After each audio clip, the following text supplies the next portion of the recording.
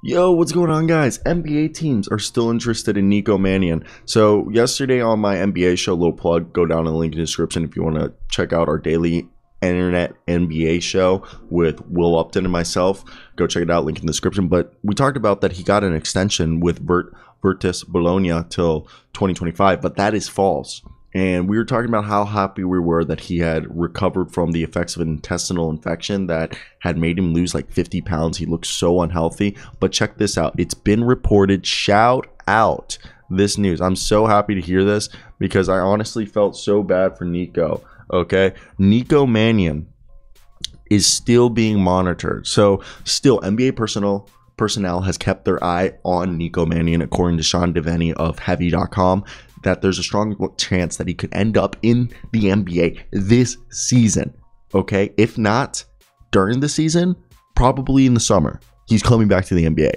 So according to a GM that told Heavy Sports, this is the quote, he looked pretty good. He looked better playing in Italy than his numbers show. There were some good reports on him. He will get another chance in the league, but it's not going to be with Golden State, or it's unlikely that it happens soon, one NBA GM told Heavy Sports. Now, obviously, look, he's a restricted free agent right now for the Warriors. He was a point guard who played for Arizona.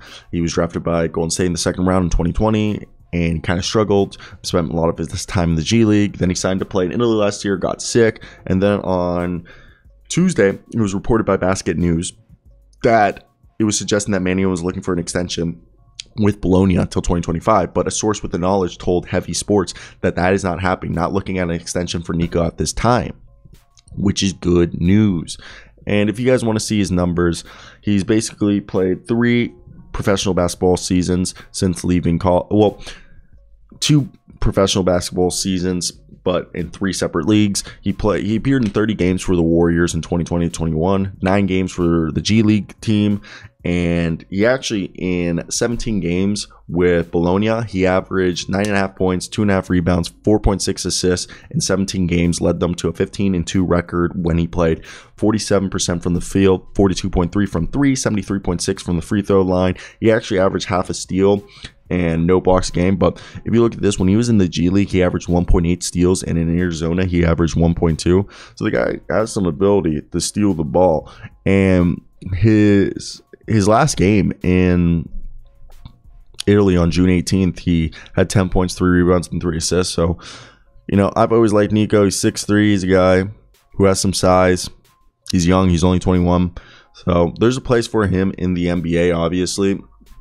And he's at least a very decent backup point guard who could, I think, follow a similar play style as Raul Neto. I think Raul Neto is a little bit quicker, but I think he could be a high-end backup point guard in the NBA for sure. Okay, he's just putting himself in the right opportunities to have those success. And that's where I want to hear your guys' thoughts down below. What do you guys think of all this? And what is your take on this? I think it's definitely an interesting situation. I feel so bad for Nico because this is not at all his fault. Okay, I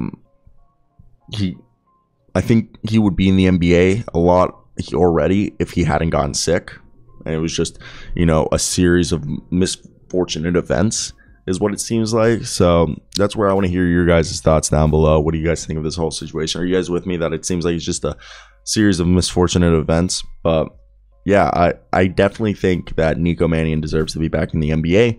Some people might be against me on that one, but hey, I think that's definitely going to happen. I want to hear your thoughts down below. Like and subscribe, guys. But peace out. Check out the NBA show.